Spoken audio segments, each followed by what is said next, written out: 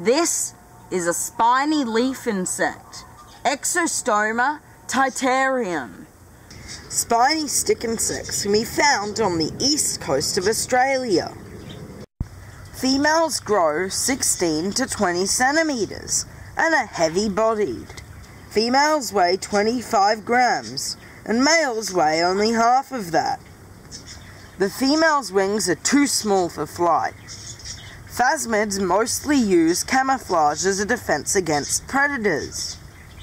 The spikes on their hind limbs are used to kick predators. Males are smaller and thinner, growing to 11 centimeters in length. Males have functional wings, although they are clumsy flyers. Males need to fly to find females and mate. Without males, females can still reproduce asexually, producing genetic clones of themselves, which will all be female. After multiple generations of this type of reproduction, without recombination with a male, it would lower the genetic diversity. Numbers of males would decrease, and susceptibility of the population to disease would increase. See how it sways from side to side? That's to make it look even more like a leaf. When a slight wind comes by, it sways from side to side, so it looks just like a leaf swaying in the wind. If threatened, both sexes point their abdomen up in a sort of scorpion pose and can release a defensive odor that smells like peanut butter. Spiny leaf insects' favourite foods are our native plants like acacia and eucalyptus, but if they have to, they will also eat rose, nettle and guava. They grow biggest on eucalyptus leaves. This spiny leaf insect's abdomen is where all the work happens. They make their eggs here, and also they flick away the eggs here. How they do this is they make the eggs inside of their body, a lot like a chicken, and then they bring them down to ovipositor, where they're held before the ovipositor make a swift forward motion and flicks the egg up to 6 meters away from the insect. And then, once the eggs hit the ground, ground-dwelling ants can pick up the eggs and drag them to their burrows. The ants are enticed because there is a delicious food nub on the end of the stick insect egg. The food nub on the end of the egg is called a capitulum. The ants just leave them alone once the egg has had its food nub eaten. Male and female sexually reproduced eggs hatch in about 4 months.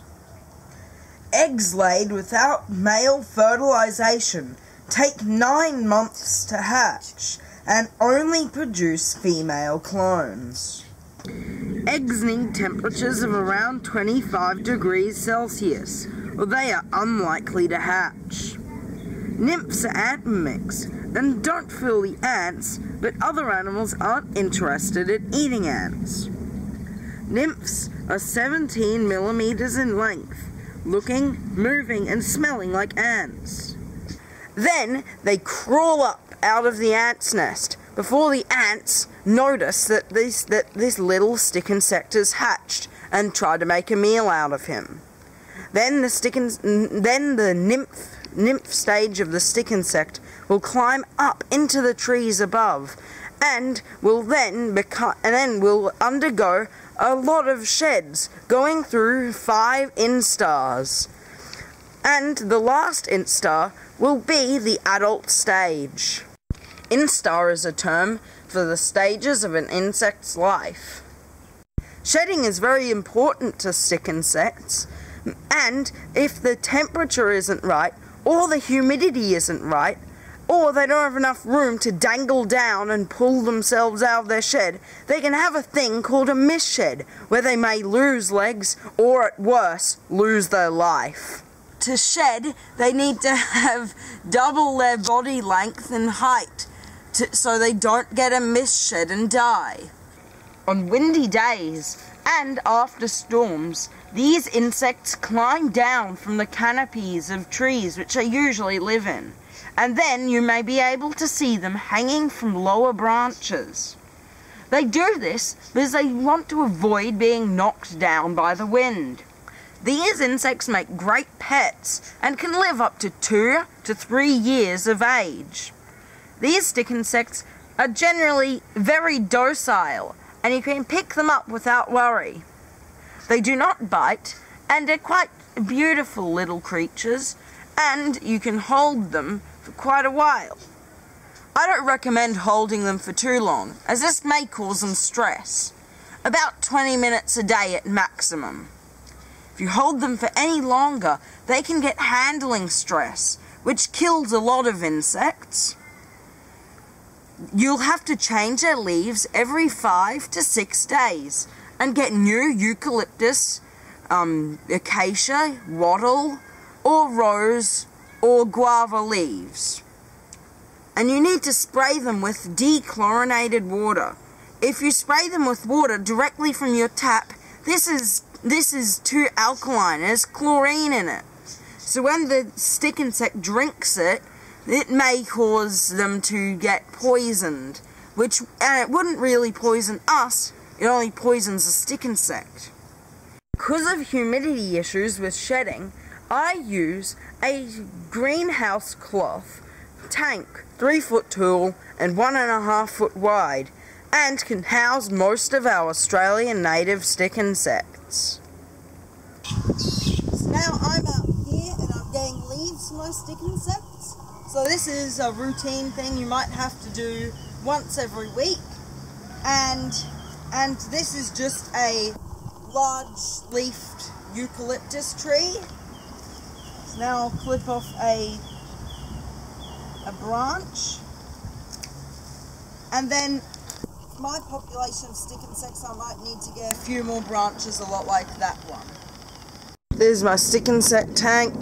It's got multiple sorts of stick insects, such as the spiny leaf insect, and now I'll be cleaning it out. So all that's in the bottom is newspaper. I'll be trying to get out the eggs, and I'll be removing the old newspaper right now. So our first step is to get the bottle with all the leaves in it, and lift that out along with all the stick insects. And then, so all the stick insects are on there, they have a good grip, so don't have to worry about that. And I put that down there because the stick insects, they like those branches, so they won't run away. And there we go. And now the stick insects will just sit there while I clean out the bottom of the cage. As you can see, it's got all dead leaves from where the stick insects have nibbled off the ends. And it's got poos, it's got frass, and it's got eggs as well, like that.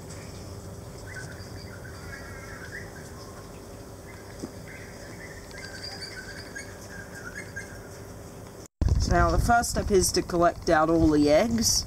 So I'll just grab up eggs and throw them in this container which I put the eggs in. This is not my brood container. This is just where the eggs are stored.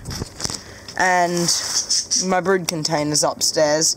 And I've just got to get all the stick insect eggs in there. And there's just what I do. And then I bet there's lots of stick insect eggs in here, and like 20 to 25 eggs a week. 500 eggs are produced by one female. Here are all the eggs I just collected. There's a very large amount of them and mixed species of egg. So that's good. So that's the stick insects done. So that's the spiny leaf insect, the master of disguise.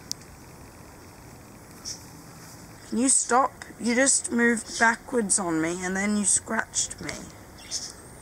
Look at it, it's making a face. Look at it. Because it's either you will die or you might die.